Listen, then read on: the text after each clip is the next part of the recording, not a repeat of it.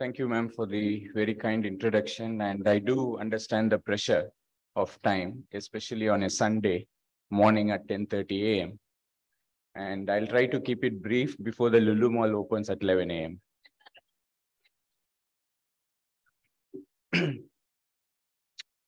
All right. At the outset, I would like to thank the organizers for this opportunity, Dr. Rahman and colleagues for having me here. And over the next 20-25 minutes, I'll try to give a perspective of some efforts that we have made in bringing gene therapy from the bench, perhaps to the bedside soon.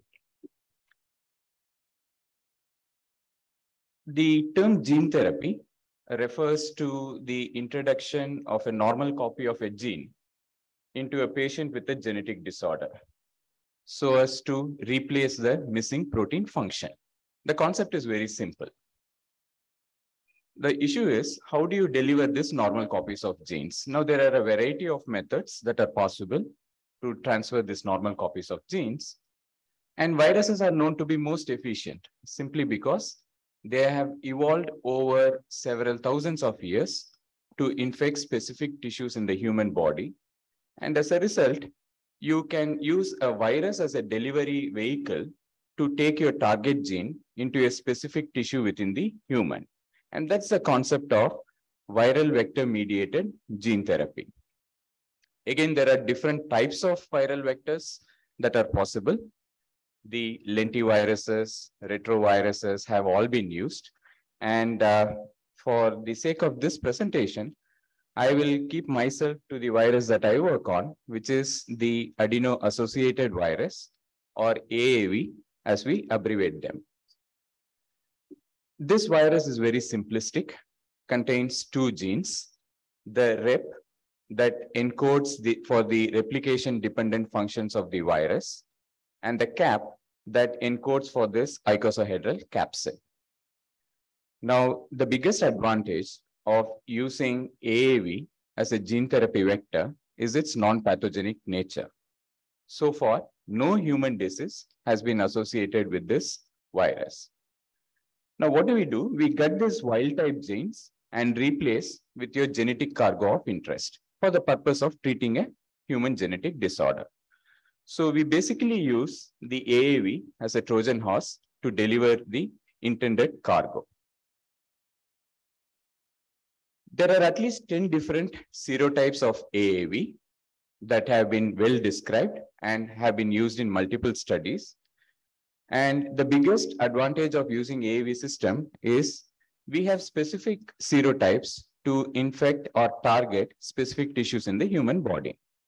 For example, if I would like to treat a liver-based disease, then I would use AAV2 serotype or AAV8 serotype, because they are highly specific even when you administer them intravenously, because they bind to very specific cell surface receptors on the hepatocytes.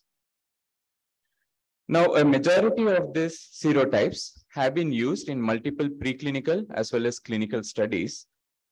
And the learning from this exercise is that while in mouse models, typically the gene therapy is curative, when it comes to humans, there are certain drawbacks. And these relate to the long-term efficacy of the gene therapy itself once you administer. Two is the immune response that is directed against these viruses when you administer them in huge doses. And last but not least, at least in our setting, the access to these gene therapy products, which is a major issue that is coming up. So this audience does not need any introduction about hemophilia. Suffice to say that spontaneous bleeding into the soft tissues and joints lead to various symptoms. And the good thing about hemophilia is that in terms of gene therapy, the recombinant protein support in terms of prophylaxis can cost you anywhere between 70 to 80 lakhs per year. So, and then there is an issue of patient compliance, walking into the clinic multiple times a week so that you keep enough levels of factor 8 or factor 9 circulating in the human body.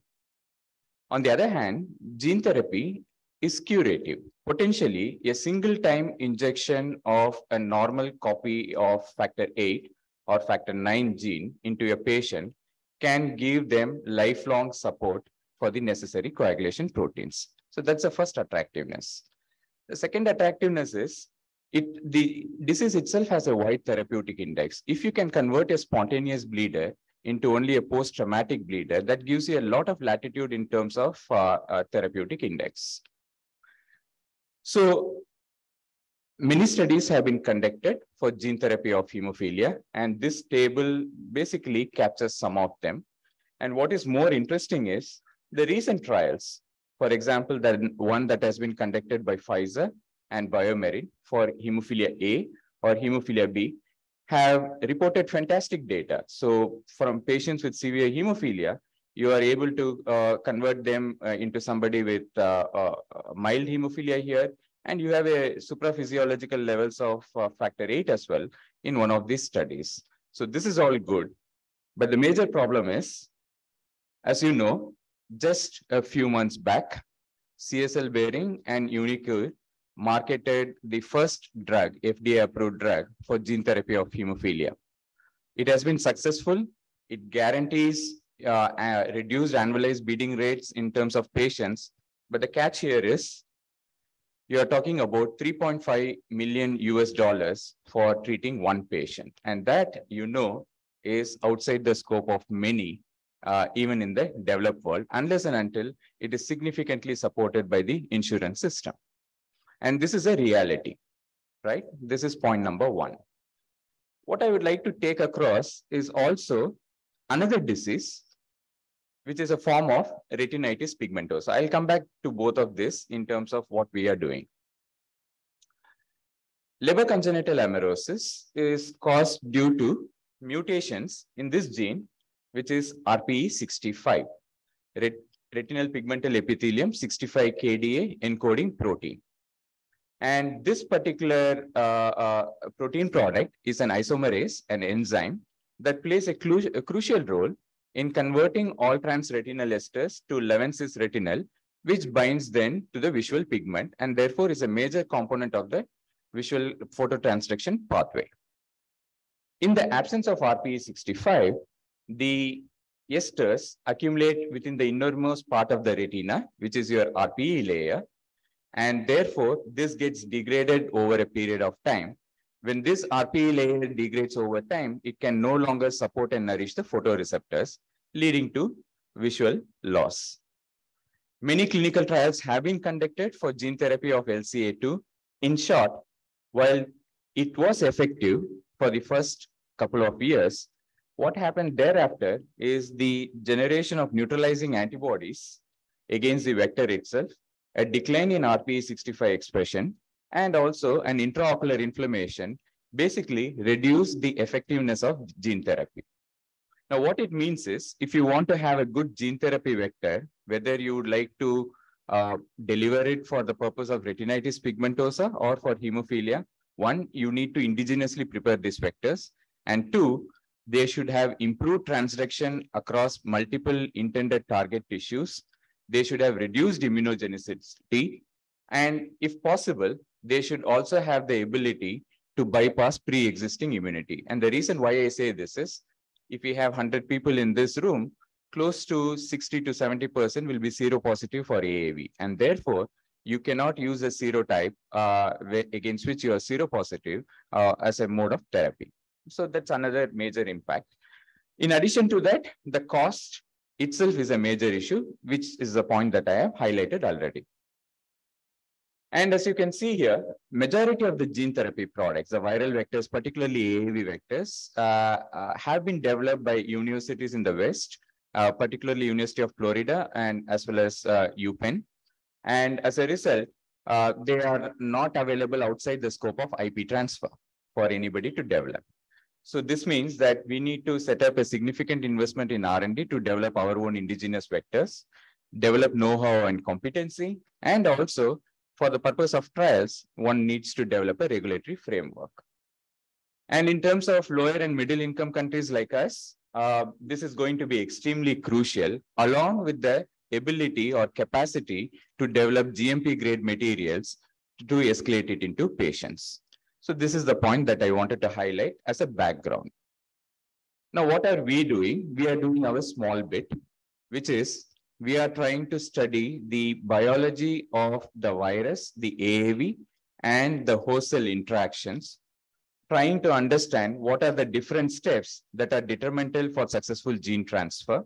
And once you identify these regulatory points which are detrimental, then you can work on strategies to overcome them. And once you overcome them, then you apply and see in specific disease models where there could be a potential therapeutic benefit. And in this context, we do different different AAV serotypes. We also test them by multiple methods using hepatic gene transfer, ocular gene transfer, so on and so forth, using very specific transgenic mouse models. So the scope of my work is strictly limited to preclinical models. I'll highlight some of this data. The first approach that we took is what is called as capsid bioengineering. And the idea here was once the virus binds to a cell surface receptor, it gets internalized and then it has to be trafficked across to the nuclear compartment. But during this process, we hypothesized that this virus is basically getting phosphorylated at specific residues on the coat protein or the viral capsid. This phosphorylation serves as a trigger for ubiquitination of the viral capsid. And as you know, ubiquitinated proteins can be proteasomally degraded. And as a result, if I use 100 viral particles to target a single hepatocyte, less than 30 make it to the nucleus, 70 are degraded. And we wanted to reverse this. And how do you do this? You identify those residues that are specifically phosphorylated and ubiquitinated, mutate them, and try to see what the outcomes are. And this is what we did. We did a structural mapping of the potential residues that could be potentially phosphorylated or ubiquitinated. We call this as phosphodigrons. Once we identified these phosphodigrons, we then started modifying the amino acids in and around these phosphodigrons and studied the impact in terms of gene expression. And as a first step, you always use a reporter gene. And when you use the unmodified virus, I hope I can get, yeah. When you use the unmodified virus, this is the level of reported gene expression that you get in a cell line. And when you use modified virus, as you can see clearly, the gene expression goes up. And these are called as the lysine mutants that we generated. And the same was tested in animal models. We did have about 3 to 4-fold increase in hepatic gene expression. And the good thing about this approach was whatever we were trying to do was initially in AAV2 serotype, which is the prototype vector that is used in the field. And majority of the residues that we were trying to modify were conserved across multiple AAV serotypes, which means not only can I target those residues which are beneficial for gene therapy to the liver, but I can also work on other serotypes which share the same amino acid residue or phosphodigron residues. Long story short, we identified several from AAV8 serotype, and this is important. I'll tell you why. You can clearly see that this is intravenous administration of the vector in mouse containing luciferase as the gene. And this is the level of luciferase expression that you see after 2 to 5 weeks with unmodified vectors. And you clearly see there is a 2 to 3-fold increase in hepatic gene transfer after this time point. And then we collaborated with Dr. Amit Natwani, who was the first one to introduce gene therapy for hemophilia B, now almost a decade back. We got those vectors that they used in their preclinical models. And using this AAV8 serotype, this is the level of factor 9 expression that we could get. And we were able to get at least 2-fold increase factor 9 expression with the new capsids that we had developed then. Is this the story? No. These viruses are typically prepared in cell lines. And these cell lines are of human origin. And when the viruses are packaged in a human cell, then it is likely to acquire those post-translational modifications that a human protein would undergo. Again, we have worked on a plethora of technologies here. Suffice to say that we worked on other post-translational modifications other than phosphorylation and ubiquitination, which is nedylation and sumolation. And again, I'll skip data here. We have tested these in hemophilia B mouse models. And I can tell you that we start seeing supraphysiological levels of factor 9 expression when you use this improved vector systems. And one of the key requirement of any new gene therapy vector that you develop, it has to be non-immunogenic And basically, in terms of the CD8 mediated T cell response and other assays that we have performed, they seem to be non-immunogenic compared to the wild type vectors. To summarize this part of the work, we have developed improved gene delivery vector systems based on AAV platform for potential gene therapy of hemophilia. And this is undergoing currently rigorous experiments so that we can scale it up to a level of a clinical trial. I'm going to switch gears and talk about something that you all identify with, particularly the hematopathologists, is hemophilic arthropathy. Again, this audience does not require an introduction of hemophilic arthropathy. We know that there is only supportive care. What was not known is the molecular mediators which result in initially synovitis to up to the development of arthropathy, which is the loss of articular cartilage. And of course, human samples are not available. You cannot test them. So we use mouse models to understand this phenomena. And how did we do this? Hemophilia A mice are not spontaneous bleeders. So therefore, we developed a protocol, which is by needle stick injury of the articular cartilage joint. And you can see here that when you injure these joints, they result in hemorrhage and erythematous swelling.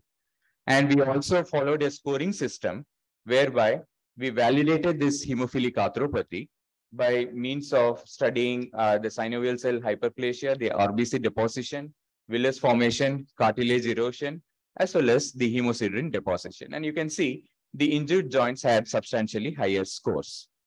And because gene expression analysis was in vogue, this is almost 10 years back. So we did subject our samples, the RNA collected from the injured joints, and try to understand what is happening at the molecular level. What we identified was the transcription factor NF-kappa B, which is the prime mediator of inflammation and immune response, was upregulated after a single articular bleed. And when we further followed this up, we could see within the first day, NF-kappa B and different subunits of NF-kappa B, as well as their target genes, which is the pro-inflammatory cytokines, interleukin-6 and TNF-alpha, were substantially upregulated during acute hematosis, which is a single bleeding episode.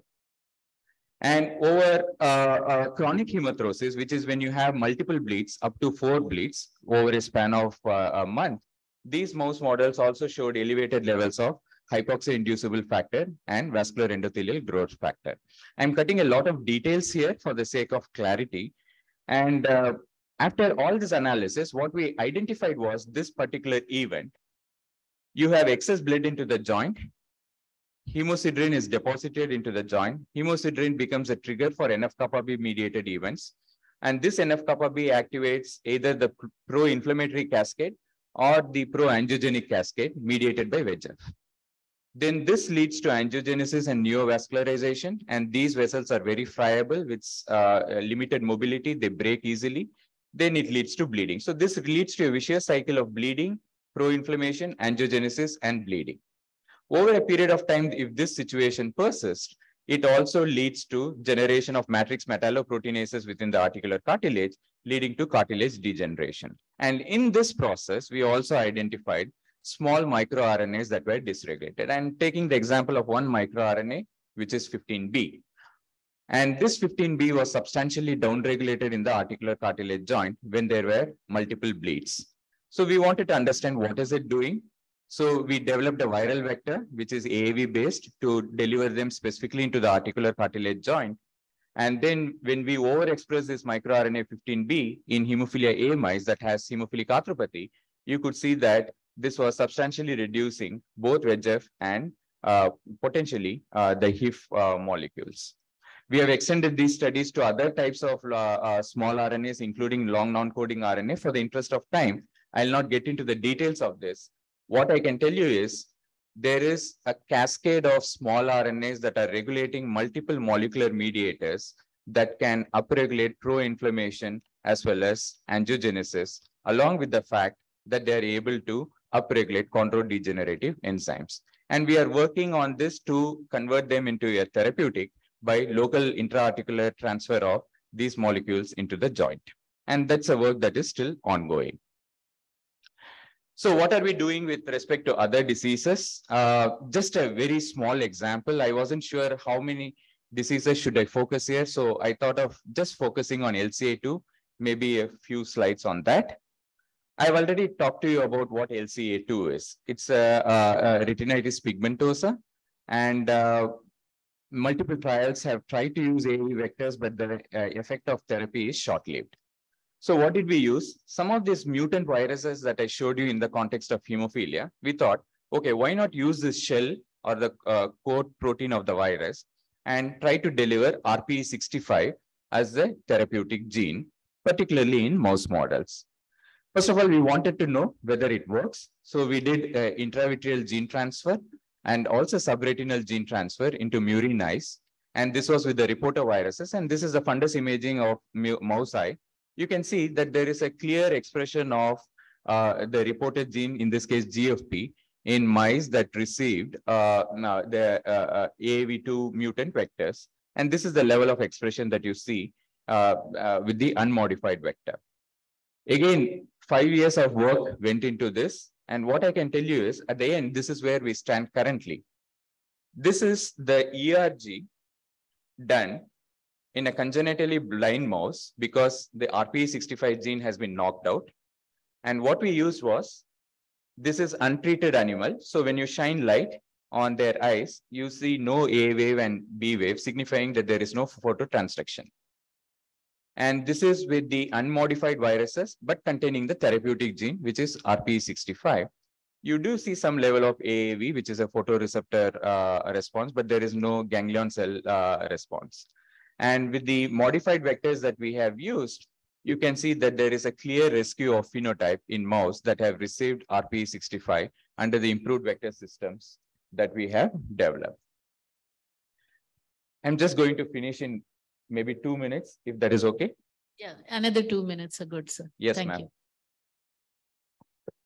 Now, what have we done with all of these things is because I come from a Institute of Technology, technology development has been our forte. And I've talked to you about hemophilia.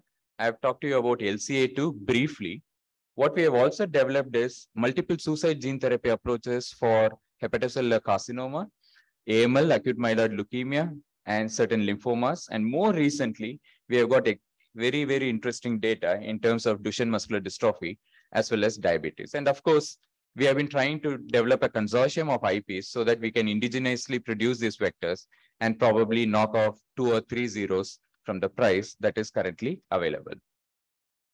And so price is a major issue, but the other initiative that we are also working on is in terms of education and outreach. I also serve the American Society of Gene and Cell Therapy, and I chair one of their global outreach committees. And we have extended our help either in terms of developing the national guidelines for gene therapy, even in India, as well as in terms of educating educators, basically faculty. Recently, just about a month back, this was in Tanzania. So we have developed outreach activities so we can establish a consortium of members from multiple lower and middle income countries so that all of this can be translated at a cost which is acceptable to us. I remember whatever I'm going to show you has been shown here just a couple of months back. I was here, but this is Sunday morning, so I wanted you to probably leave on a lighter note. You know this person? Any guess? Sachin Tendulkar. And as I said, you have seen this, those who were here, some of you were here, you have seen this 2 months before. And sorry if this is boring. And when Sachin Tendulkar was born in the year 1973, gene therapy was still a concept. And when was he born? Any idea? April 24th. And Sachin Tendulkar made his debut in the year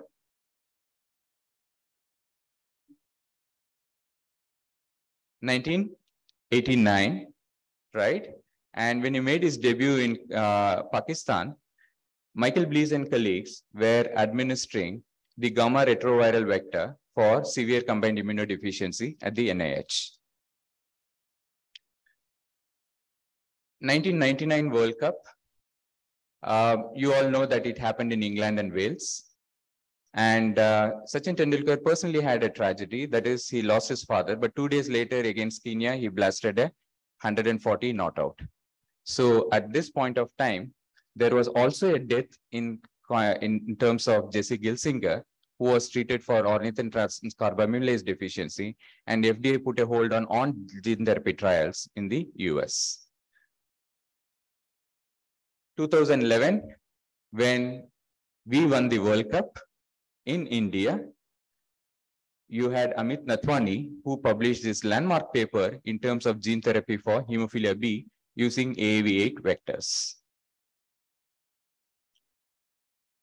2013, when Sachin Tendulkar decided to hand his boots, and when he retired, of course, he had a new hairdo, but we also had Unicure, which was first approved by EMA, and this was for lipoprotein lipase deficiency that was approved in 2013.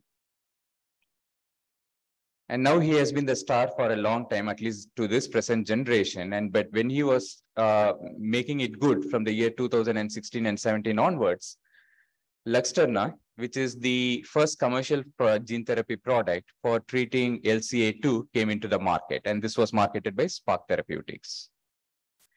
We have many new kids in the block. They have a long way to go, but I hope we don't have to go a long way to make this as a standard of care. Thank you for your kind attention. Happy to take questions. And I would also like to thank Dr. Dinesh and Dr. Ruchi here. They have been helping us for all our very recent hemophilia-related gene therapy work from the perspective of measuring the factor levels in murine samples. Thank you once again.